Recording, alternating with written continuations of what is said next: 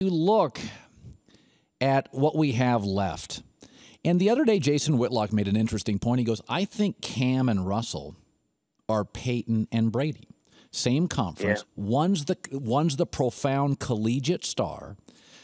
I mean, God, from the looks to the size to the arm. The other is drafted low, obsessed, committed, that being Brady or Russell Wilson.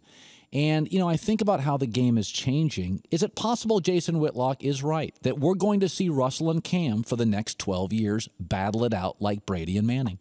I really hope so. But you know what occurred to me the other day? If Seattle doesn't fix its offensive line, if they don't protect Wilson, did you see some of the shots he took? Oh. For some reason, it's almost like Russell Wilson has got some suit of armor on, and he always just gets up from these blows. He never appears to be hurt or banged up or anything like that. But Colin, that's fool's gold right there. If Seattle doesn't spend more time, energy, high draft choices, because they're proud, I would think that they're going to lose Russell Okung.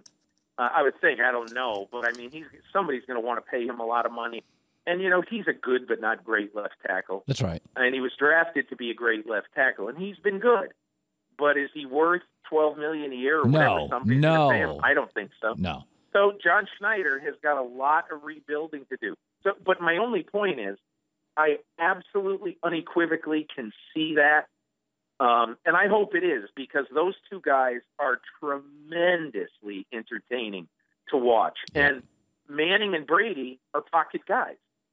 They're Jurgensen and whoever of the 60s and 70s. And so I want to see the new kind of quarterback, and these guys are both the new kind of quarterback, and it would be great if we saw them for the next 10 or 15 years at the top of the heap.